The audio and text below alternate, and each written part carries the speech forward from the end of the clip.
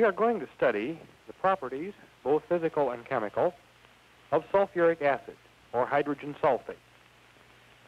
As you can see from the contents of this bottle, this material is a colorless liquid. We're going to study its viscosity and several types of chemical reactions which it undergoes. In particular, we're going to study its activity as an acid, its activity as an oxidizing agent, and its activity as a dehydrating agent. In these two 10-milliliter pipettes, we've placed in the pipette on the right some sulfuric acid, concentrated, and in the pipette on the left, water. The rate at which these two liquids drain from these pipettes will be a rough measure of the relative viscosity of the two liquids. I've previously established that water drains from each of these pipettes at about the same rate. The liquids are now draining from both pipettes, and you'll notice that the water on the left is draining out at about twice the rate of the acid on the right. This indicates in a crude way that the viscosity of sulfuric acid is about twice that of water. Sulfuric acid and water mix in all proportions, but in the process of mixing, considerable heat is evolved. In this beaker, I've placed about 50 milliliters of cold water, and in the graduated cylinder, we have 50 milliliters of concentrated sulfuric acid.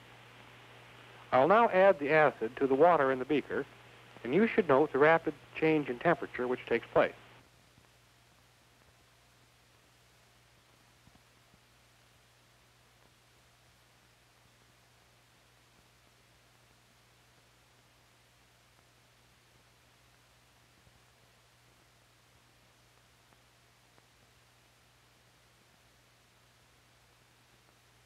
Before, we added sulfuric acid to water and found that although a great deal of heat was evolved, the reaction was fairly gentle, that is, no spattering took place. Now, in this sequence, we'll demonstrate the incorrect way to mix sulfuric acid and water. In the beaker, I placed 50 milliliters of sulfuric acid from the bottle, and in the graduated cylinder, we have 50 milliliters of water. I'll now add the water to the acid, and you should note the more violent effect of the mixing than was true before.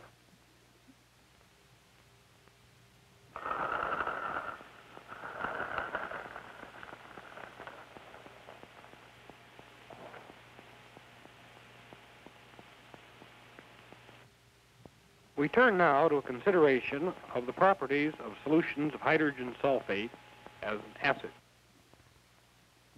In this tube, I've placed some sodium hydroxide solution, a little distilled water, and a few drops of methyl red indicator.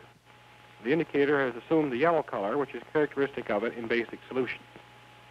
In the center tube, I've placed a small quantity of sodium carbonate, and in this tube, a few pieces of ferrous sulfide. I'll now add a few milliliters of dilute sulfuric acid to each tube.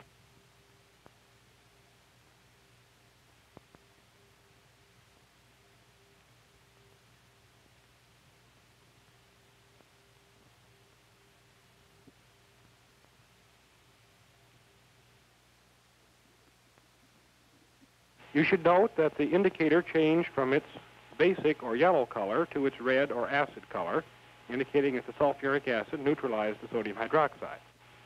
The sodium carbonate reacted with effervescence, CO2 gas was produced.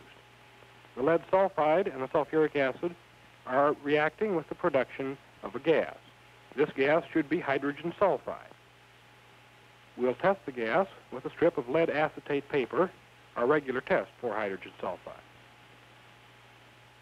We notice that the lead acetate paper turns brown or black, indicating that hydrogen sulfide is produced when lead sulfide reacts with sulfuric acid. In each of these three cases, then, sulfuric acid has behaved as a typical acid. The reaction about to be carried out is one that you have seen before, but it illustrates a general property of sulfuric acid, so we will repeat it here. In the test tube, I've placed some crystals of sodium chloride, and to these crystals we'll add a few milliliters of concentrated sulfuric acid.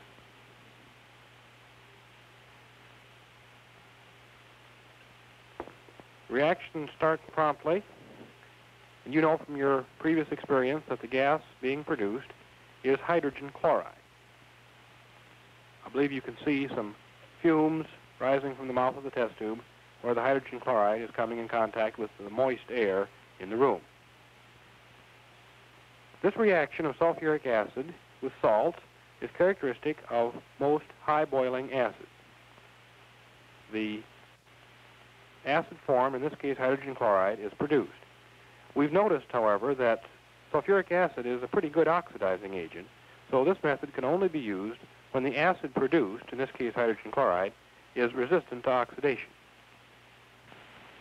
The equations on the board illustrate three reactions of dilute sulfuric acid acting as an acid.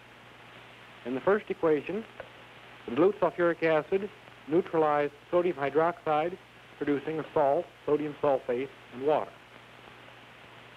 In the second reaction, sulfuric acid reacted with sodium carbonate, producing again sodium sulfate and liberating carbon dioxide and water. In the third equation, dilute sulfuric acid reacted with ferrous sulfide, producing ferrous sulfate and hydrogen sulfide.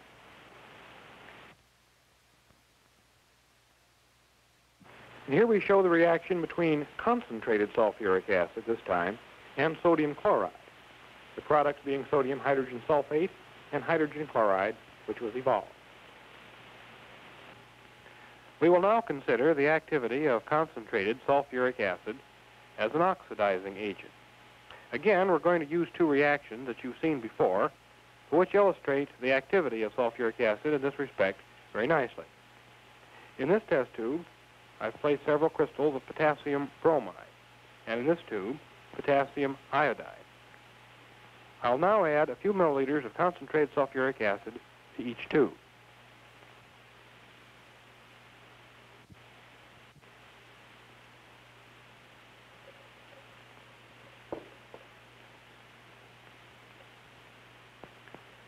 In this tube, you should observe the reddish-yellowish color produced by free bromine. And in this tube, the brown color characteristic of iodine. This tube is also liberating hydrogen sulfide gas, as we demonstrated earlier. We will now study the difference in the reactions with metallic copper when we use concentrated sulfuric acid and dilute sulfuric acid. In each of these test tubes, I've placed some copper metal turnings. To this tube, I'll add some dilute sulfuric acid.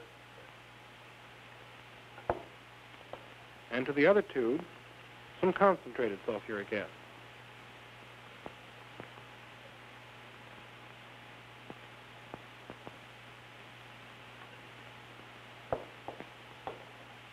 We'll now heat both tubes with the Bunsen burner for a few moments. A few minutes later, the tubes now have this appearance. The dilute sulfuric acid and the copper do not appear to have reacted at all. And indeed, this is the case. Dilute sulfuric acid is not a strong oxidizing agent, obviously not strong enough to attack copper. On the other hand, in the tube containing the concentrated sulfuric acid, there is obvious evidence of a reaction. We'll now let this tube cool to room temperature and then pour its contents into some cold distilled water. The tube containing the concentrated sulfuric acid and copper mixture has been placed in this beaker of cold water and permitted to cool. I'll now pour the mixture into the small beaker containing some distilled water.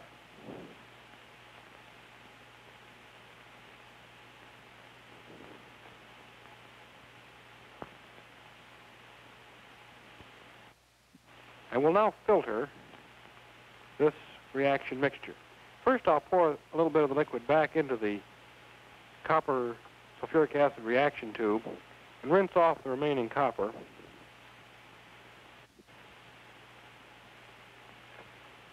We'll now filter this reaction mixture.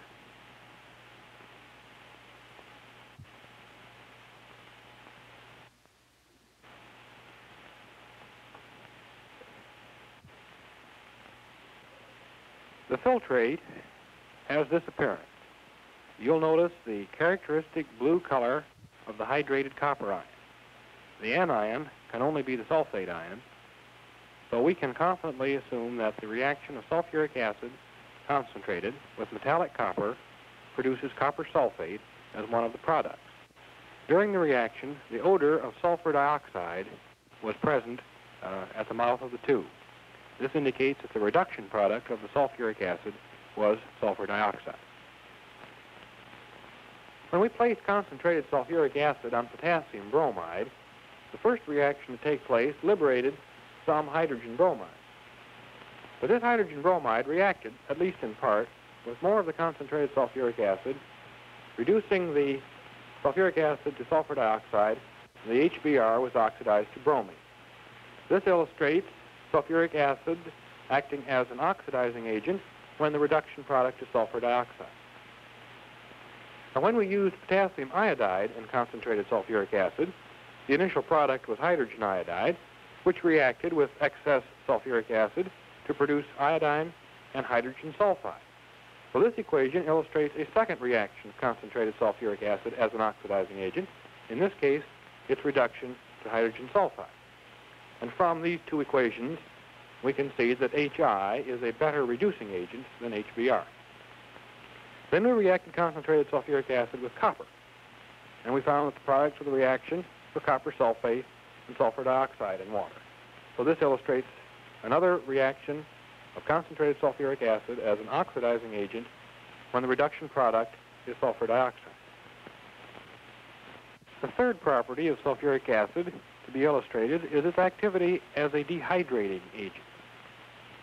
In this beaker, I've placed about 100 cubic centimeters of cane sugar, or sucrose.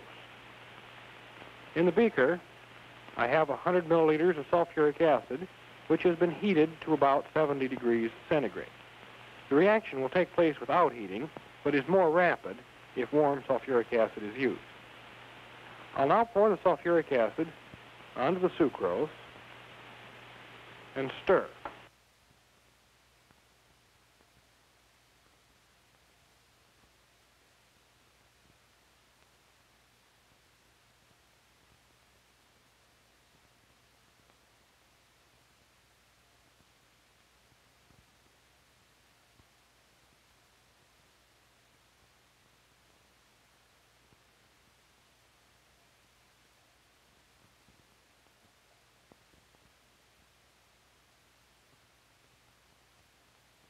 Sulfuric acid has reacted with the sugar, abstracting the elements of water and leaving carbon behind. The water formed has produced steam, and the steam has inflated the carbon so that a mass of carbon and sulfuric acid, pushed by the steam, has risen out of the beaker. On the tripod, I've placed a piece of ordinary cotton cloth. And onto this cloth, I'm going to pour a few drops of hot, concentrated sulfuric acid. Now, as before, the reaction will take place with cold sulfuric acid, but heating the acid speeds up the rate of reaction.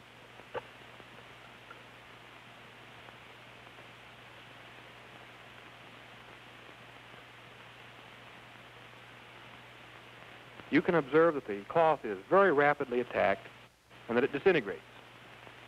Now, hot concentrated sulfuric acid attacks clothing in this same way and also devours flesh just as cheerfully as it does cloth. So that when you're working with this chemical, great precaution should be taken to keep it off of your skin. When sulfuric acid was used as a dehydrating agent, we studied its reaction with sucrose, or sugar, which has the formula C12H22O11. This compound contains hydrogen and oxygen in the same proportions as they occur in water. And we saw that the reaction which resulted produced carbon and water, sulfuric acid acting to abstract the water from the sucrose. The large mass of carbon that resulted was inflated by the steam produced and rose from the beaker. When the sulfuric acid reacted with cloth, a reaction similar to this took place because the cellulose in cotton cloth has a formula very similar to that of sugar, although somewhat more complicated. The overall reaction is much of the same type, however.